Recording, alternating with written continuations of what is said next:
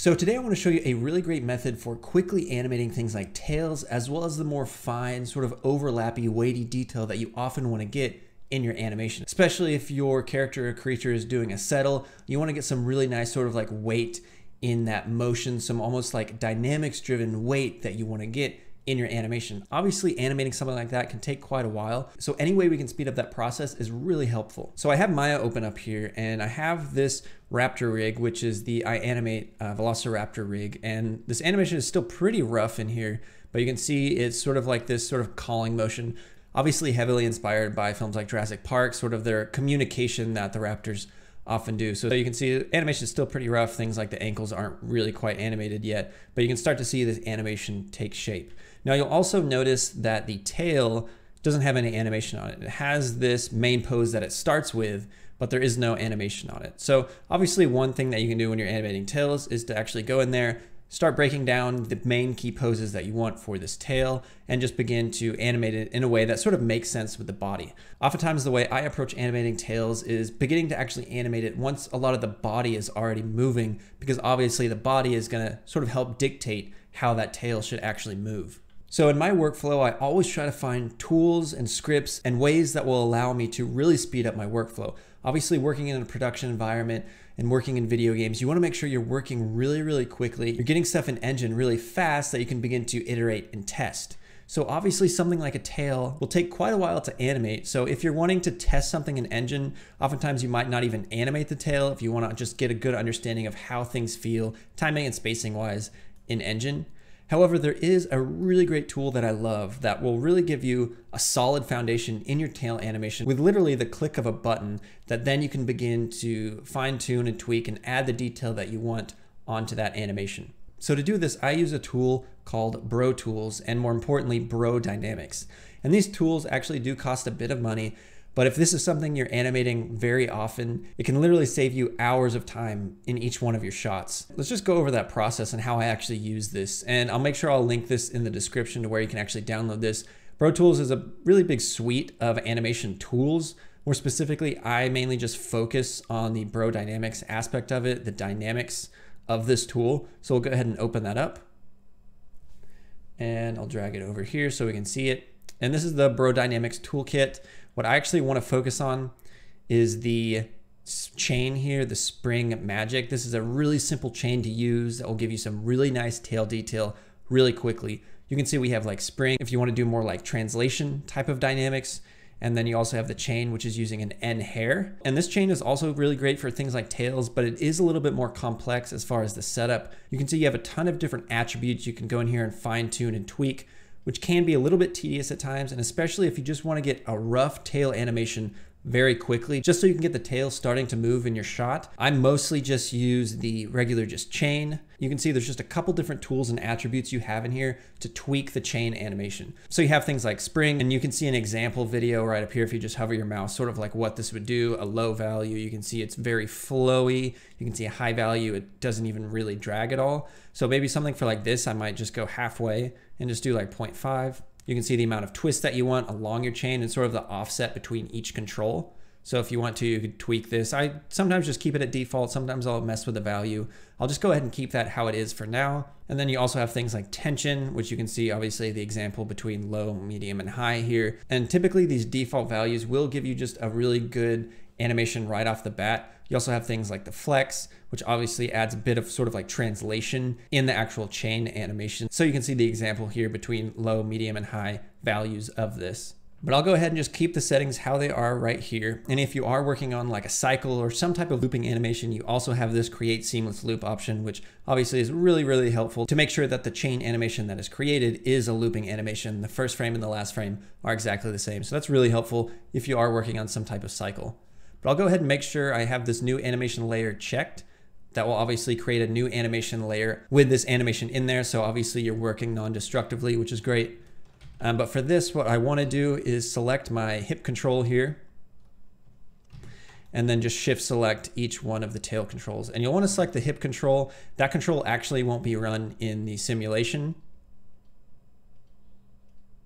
So that first control you select, so we select that hip control, and then we'll select that first tail control and just go all the way down the chain. So with these settings set, all we need to do is just do this play button, and this will actually just run the simulation. And obviously, depending on the length of your shot, this could take a few seconds, this could take a minute or two. For this, it might take about a minute to actually run this simulation. And now the simulation is done running, so if we actually play this, you can immediately see that we're starting to get some really nice tail animation for this character. And obviously that took just a couple minutes to run the simulation, and immediately you're getting results that work well. And this is something I find really helpful, especially if I'm wanting to get stuff in engine and test out and see how it actually works in game. I don't want to spend a really long time animating a tail just to test it out, but oftentimes if you are working on an animation like this, having a completely stiff tail can be really distracting, especially for other people watching your animation.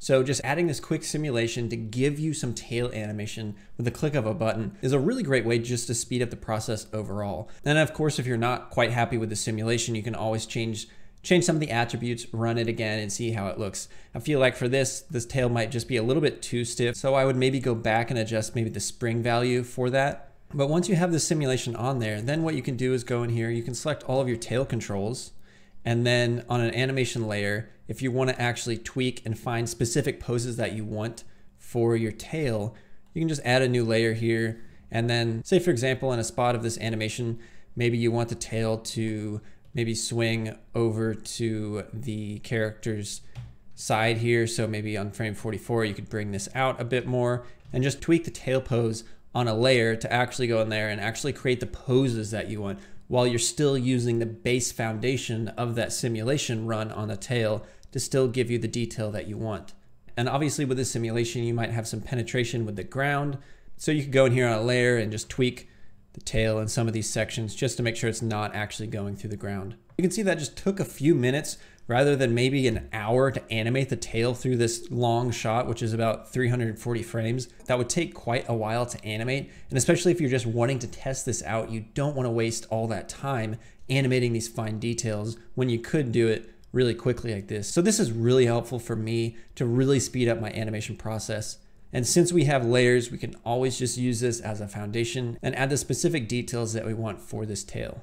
So the last tool I want to take a look at here is the LMspring tool. And what's great about this one is it's completely free. So I'll make sure I'll link the description of where you can download this. But this is another dynamics driven tool set that allows you to get some really nice polishy details into your animation. So you can see we have the mode here, we have translation and rotation. I'm gonna go ahead and start with translation, and I'll select the character's chest control here.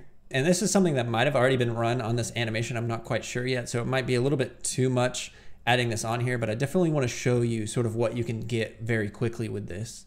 So what I'm going to do with this is just leave everything at the default value. You can see overlap is set to 0.4 and the decay is set to 1.2, and you can always play around with these values. One thing that I want to make sure that I have on, as always, is bake to an animation layer. So it just adds all of this onto an animation layer. So if you want to, you can just delete it if you don't like it. So we have it set to translation. Let's just do previs, and it's going to run this. And if you want to, you can play in the viewport to see how it looks. I'm just going to go ahead and just bake it straight onto the layer. And you can see in your animation layers, once it's done, you'll have this bake result here. And we'll just play this. And right off the bat, you'll see this is a little bit too jello-y for the movement that we actually want. It's sort of just jiggling around. It feels like he doesn't really have any bones in his body. So that doesn't quite work how we want. But as you can see, we're getting somewhere with this. We have some really nice overlappy details on the translation. And what we need to do now is just tweak this and dial it back a bit until we get what we want. So since we have this baked to an animation layer, we can first just play around with adjusting the weight of this layer. So something like this, I would probably bring down maybe just to a value of like 0.2 or 0.3, because again, you don't want it to feel jello-y and mushy, but you still want to get some of that nice detail in there. So you can just play around with these values, tweak them as needed until you get something that works well. And you can see on the settle, as the raptor comes back and does this sort of like blink here, there's some really nice settle on that translation happening in the chest as it comes to a stop. And you're able to get that again with the click of a button. Now, obviously, it's important not to use these tools as a crutch. You should always know how to actually keyframe these type of details into your animation. But again, when you're working in a production environment, you want to find these tools that can speed up your workflow, allow you to get things in very quickly, and then you can start building upon the results that you get from using some of these tools and then sort of fine-tuning them to be exactly how you want. So even something like this, looking at it, I would probably bring it down maybe just a little bit more, but you can just start to layer on these simulations to your animation. So even something like this, I might run the same simulation on the hip control just to get similar sort of follow through and overlap settle on the character. But something else I want to point out too is you have the option for rotation. Now you set up this just a little bit differently. So I'll go ahead and select the chest control, and I'm going to keep the values back at their default values. But what we need to do for this is we need to set a locator here. And this is basically where it's pointing to run the simulation. So I'll go ahead and select locator, and it's going to drop this locator here. And you can see it's the LMspring aim locator. So it's basically aiming at this. So depending on where you place this locator in your scene, this is the type of animation that you're going to get. So if I take this locator and just drag it straight up, again, this is where it's aiming at. So this should give me more rotation detail along the x-axis. So the sort of just back and forth of the chest. So if I do previs and then bake it, it'll drop a new layer. Again, we want to make sure we have the bake to animation layer, and we play it. You can see we're getting a lot of rotation happening along the x-axis. Now we're getting a little bit of twist there, but mainly it's just happening along the X here. I select this, it's basically just happening mainly in that direction. And then on this animation layer, obviously a layer weight of 1 all the way up. It's going to give us this, again, smushy results where it feels like there aren't any bones or anything. There's no skeleton under this character just because it's gotten so overlappy and mushy that we've lost some of that weight to it.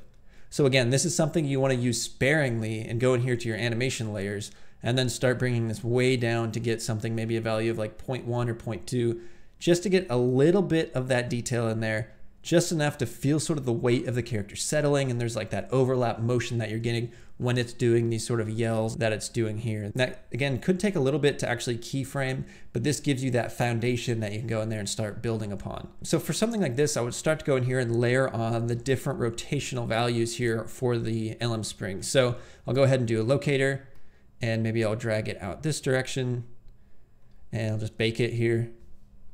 Added a new layer for us. And you can see we're getting a bit more twist that direction there. I believe that's along like the Z axis that this is giving us. Yeah, this direction. So adding that there will give us a bit more twist. And then again, this is something that you would just go to your animation layer. Obviously this is way too much, so you'd go in here and really bring this value way down. I'll hide the control curves there.